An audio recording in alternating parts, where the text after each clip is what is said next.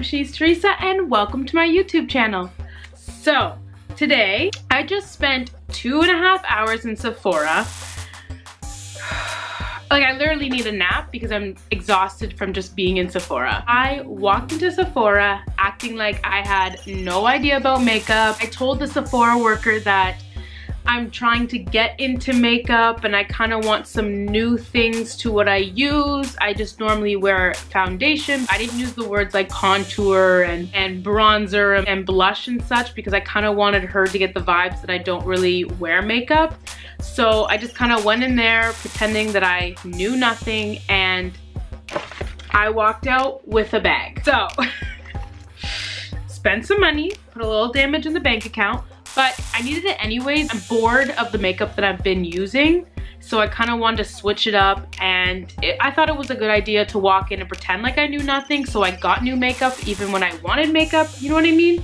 So anyways, let's just dive into the video and let's see the makeup that the Sephora worker recommended for me and see if I like it. So let's go. I didn't actually end up walking out with a new primer because I like the primer that I use. So I already have my moisturizer on and my primer. So we're gonna get right into the foundation. So I walked in there with full intentions to get a brand new type of foundation, and I think I was in Sephora for that long because we were just trying to color match, and it was honestly the most stressful thing you can ever do. I know Sephora lighting it's like when you go into Sephora, you never want to walk out with the foundation that they match you with because their lighting is made for you to think that it matches your skin and it makes you look perfect and flawless. Like, that's just what their lighting and their mirrors are for. Like, it tricks you and it's so frustrating because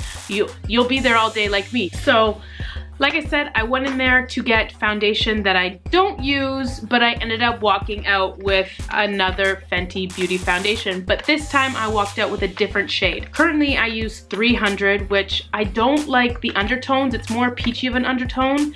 And yes, it looks great on camera or in the mirror, but once you go outside and look in your car mirror, which is the deadliest mirror you'll ever use, it had like peachy undertones. I didn't like it. I knew it wasn't the shade.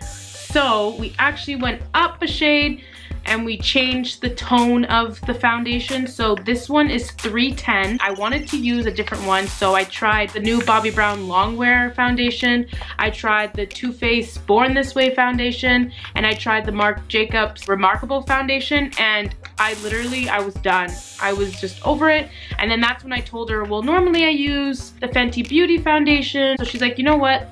If you like it and it works for you, let's just try to find a new shade. So this is what we got. I went outside the mall with a handheld mirror and I was like looking in the light and people were literally staring at me like I was crazy, but like I know Sephora lighting is horrible, so I needed the good lighting to see. So keep in mind that I did get a little warmer than my actual skin tone because I know that now winter's ending and spring's coming and my skin's gonna change a little more. I know that I needed a darker color because I can't stick with a light winter color anymore. I don't really care if you can tell the difference between my skin as long as it looks good.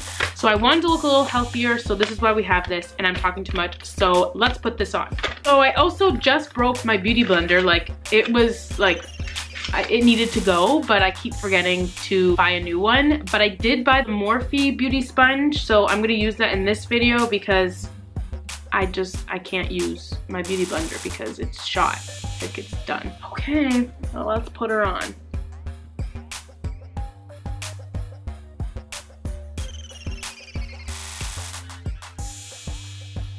I'm not gonna lie, I'm kind of liking this, like just the way the sponge feels. What I've noticed so far with this beauty sponge is it soaks in a lot of the product. Like, I normally use 2 pumps of this foundation with my beauty blender and like 2 pumps is gone. This does feel better and it does apply it better. It's just, it takes a lot of the product, which sucks.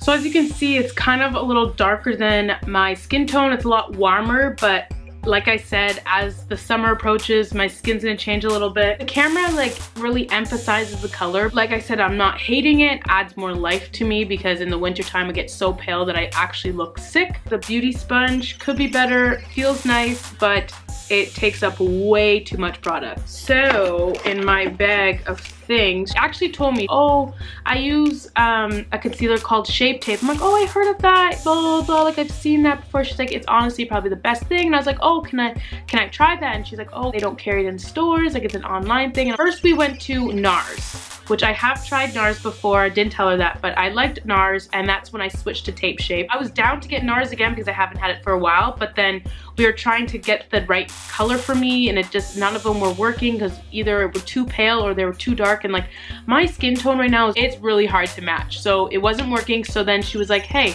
Urban Decay came out with a new one. Do you want to try it? And I was like, sure, because I have no idea what I'm doing. So we ended up with the Urban Decay All Nighter Waterproof Full Coverage Concealer, the 24-hour wear matte finish, oil free, and it is in the shade Medium Neutral. Let's put that on. So I'm gonna use the beauty sponge again and just use the tipped part of it to blend this all out. So what I'm noticing so far with trying to blend this all out, that it dries really quickly. What I've noticed so far is that it does brighten up the parts of the face that I want to be brightened up, but it does say that it is full coverage, and like there's some parts of my face that I need to cover up a little more, and it's not really covering it up as much as I would want it to do. So I'm just gonna add another layer to it and see how that helps.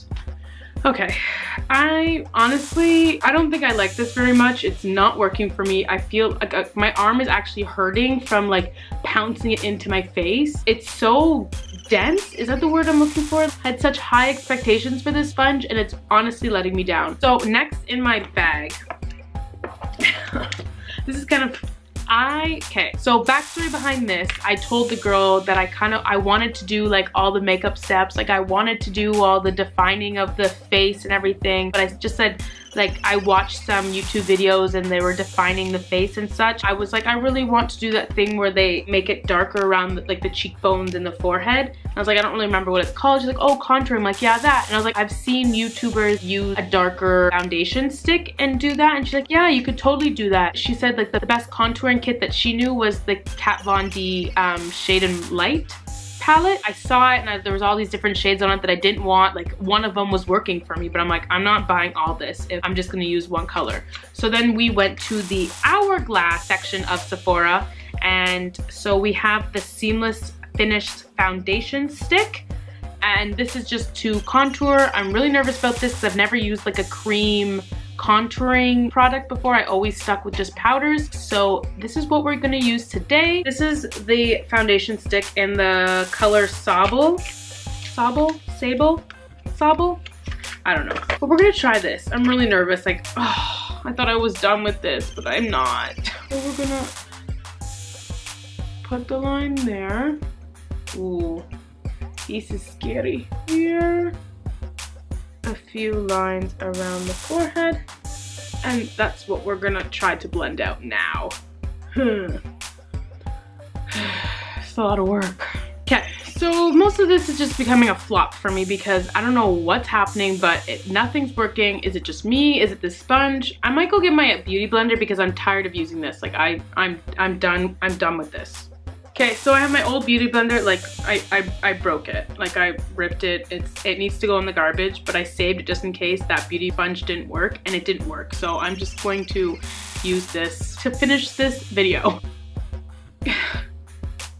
Gold. So far I've only really liked the Fenty Beauty foundation.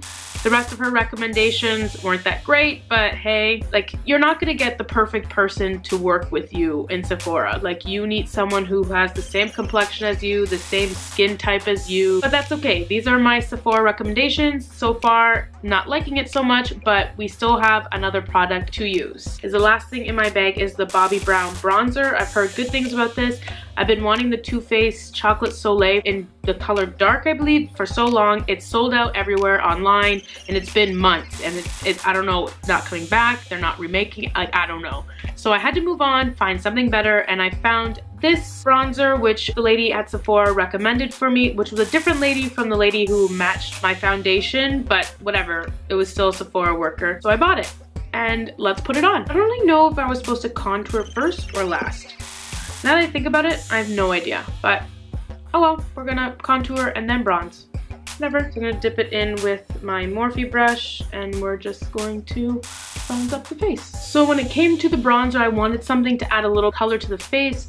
A lot of people think that contour and bronzer is the exact same thing, but contour emphasizes the features in your face, like your cheekbones and your jawline, whereas bronzer is just to add that little, like, that sun-kissed warm tone to your face, but they're not the exact same thing. Okay, now that I've used all the recommendations from the Sephora worker, I'm gonna go finish off the rest of the face, and then I'll come right back and talk to you about how I feel about the recommendations that the Sephora worker gave me and how well they're doing with my skin type and skin tone. So be right back.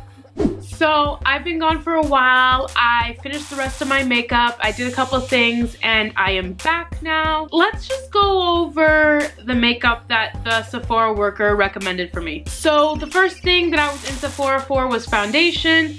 We ended up with the Fenty Beauty in the number 310. Normally I was sitting at the 300, but we wanted to switch the undertone. And I don't know how I feel about it. I love the foundation. I love the way it feels on my skin. I love how it's not full coverage, but it can be built. For right now, it is a little too warm for my skin tone.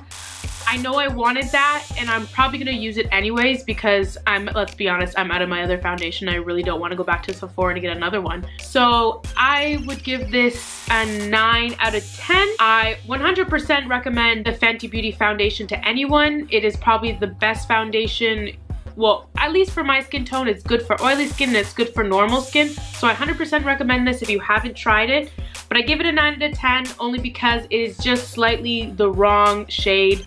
But there's no perfect foundation shade out there. So just gonna give it a 9 out of 10. The next product that the Sephora worker recommended to me was this Urban Decay All Nighter Full Coverage Concealer. It's their newest concealer.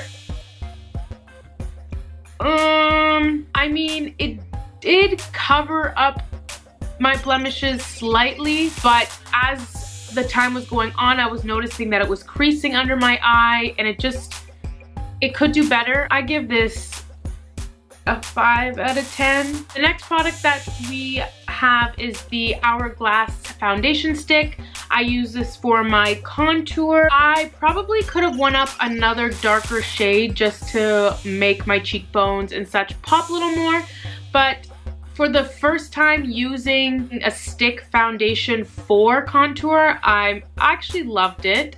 It blended very well. Honestly, I give this one an 8 out of 10. Only because the color could have been darker. The other part of beauty that I used on my face was this Morphe Beauty Sponge. And no, the Sephora worker did not recommend this to me, but I've seen a lot of beauty gurus use this on YouTube. And I thought that I would try it out. It finally came in the mail. Since my beauty blender should be tossed in the garbage, I decided that I would use this for this look today. I started off and I thought that I loved it, but now that I used it for most of the products, I realized it sucks in a lot of the product. It wastes a lot of it. It doesn't blend that well. I mean, Morphe tried. Out of 10, I probably give this a 4.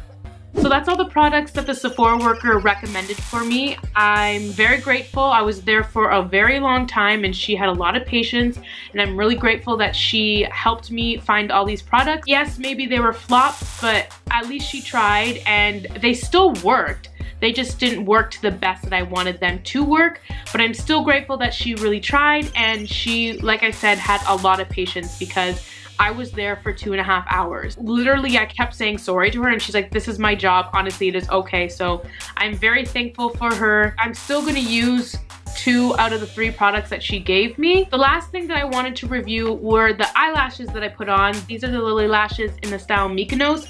I usually use the style Doas or Miamis, but I remembered that I still had these ones to try. I put them on and they are glamorous. Like, I feel like I'm going to fly away. I still love my Lily lashes in the style Miami's a lot better. So out of 10 for first time use, I would give it 8.5.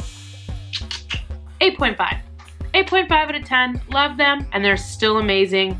And and I 100% recommend Lily lashes. They're on the pricier side, but if you wear lashes a lot, then you are going to love any type of Lily lashes, and that's a fact. Thank you so much for watching this video. It means a lot that you guys are actually loving my videos and you're coming back. I see you guys coming back. Don't you worry. Thank you so much. Don't forget to like this video and subscribe. Click that little notification bell, and I will see you next time in my new video. Bye, queens.